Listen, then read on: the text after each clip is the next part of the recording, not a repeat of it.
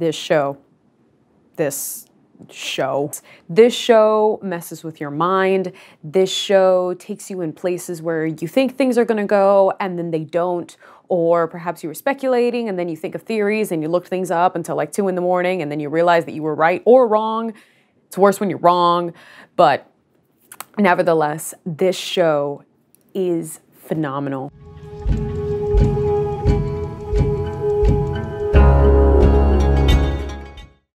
Hey guys, Clarice here. So I was supposed to get a lot of work done and work on the next upcoming reaction videos, and I'm going to, I promise.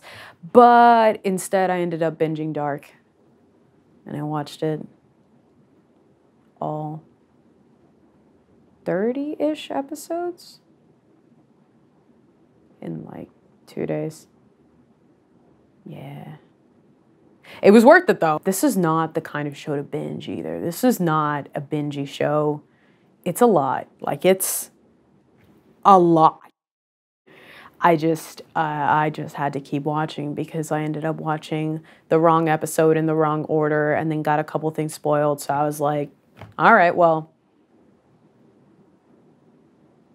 time to catch up. Now I'm here to just tell you why you should not binge, but definitely watch this show. I just want to give this quick review out for this show because it's been a while since I've seen like a really, really great show that I just want to recommend to people, and I have not binged something like this in a while. And plus, I also thought, I'm like, if I'm going to waste this much time, I at least am going to make a video about it because then that way it's a little less wasteful. This show is crime, mystery, science fiction. It is from a very mature lens, so think more on the veins of shows like Black Mirror, the new Twilight Zone. You're getting your science fiction, timey-wimey, whatever that Doctor Who quote is that I don't know because I haven't seen Doctor Who, I just know people that do, but that timey-wimey mess, you are getting that with this show. However, you are not getting the PG version. You are getting the straight, mature, violence, moral dilemmas, crime, sex, nudity, like you're getting that version of it. If any of that is things that you don't particularly care for in your stories, then it's okay. This might not be the show for you. But if you like being challenged, if you like watching shows that challenge your opinions, especially that kind of make you look more at yourself while they show you very complex, gray human characters, then this can definitely be a good time for you.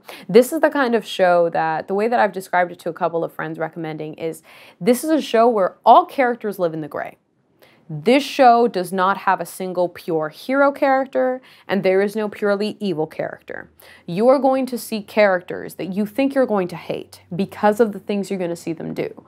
And then through the course of the story, you're going to fall in love with who they are, and then you're going to hate them for the terrible decisions they make, but you're going to completely understand why they made that decision and then just be frustrated and gawk and feel emotional and have your mind just messed up in so many different ways. That's what you're going to experience with this show. Personally, I think that stuff is incredibly exhilarating. I love that kind of storytelling because I like seeing gray characters. I find a lot of times they're some of the most human characters put to television, is characters that aren't all good, aren't all bad. They're just people. They're just people who make a ton of mistakes.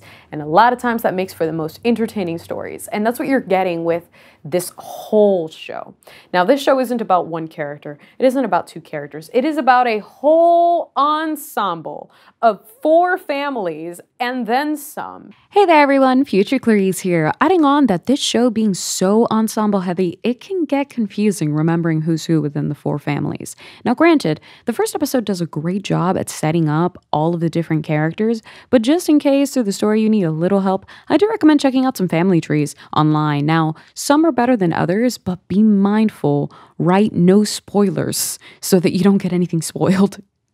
Now, here's some rapid fire praise to some of the other great aspects of the show and why you just need to go check it out. Cinematography, phenomenal. Music and score. Color grading. Color grading. It uses it to inform the story. Yes, I know it's not the first show to do it, but it does it so well. Oh my God. The casting. The casting is ridiculous. You'll get it when you see it. There's a lot of characters in there that are meant to play older and younger versions of the same person. That doesn't happen just once. It happens a lot. And you get it because the casting directors did their job. There's also the element of mirroring.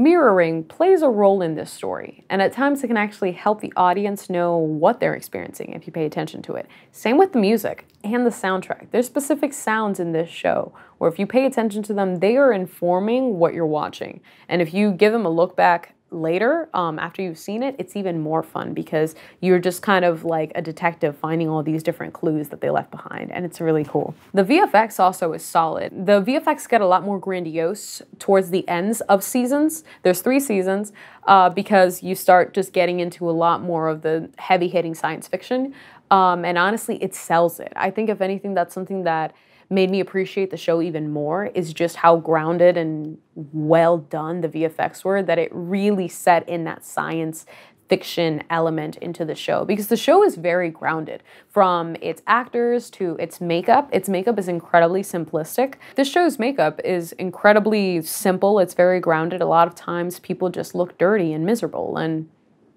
that takes effort. Also, I forgot to mention that this show is a true drama tragedy. I caught some Shakespearean elements while I was watching it. There's some historical, philosophical, and religious tones to it. There's elements of all of those things. And this show just really uses the best of genre, from hooking you with its mystery, to keeping you on the edge of your seats with its thriller antics, to breaking your heart from its tragic arcs, to blowing your mind with its twists. It's such an incredible ride of a sci-fi story, and this whole team of people just knocked it out of the park. Like, these people did not just understand the assignment, they got the 100 and the extra credit points.